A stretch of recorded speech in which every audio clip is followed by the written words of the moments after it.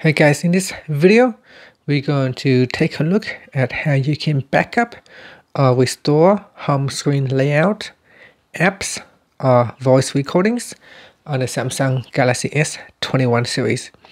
First, tap on the home key to go back to your home screen.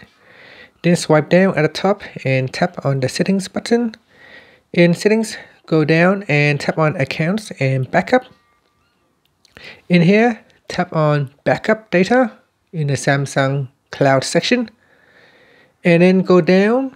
So first I'm going to deselect all the items and then I'm going to go down and select home screen layout, apps, and voice recording.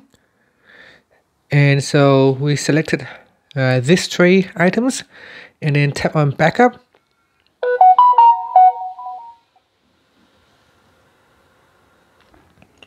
Okay, so once it's done, you can tap on the done button. Now, if you want to restore the home screen layout, apps, or voice recordings, you're going to go back into settings and then tap on accounts and backup. Then tap on restore data in the Samsung cloud section.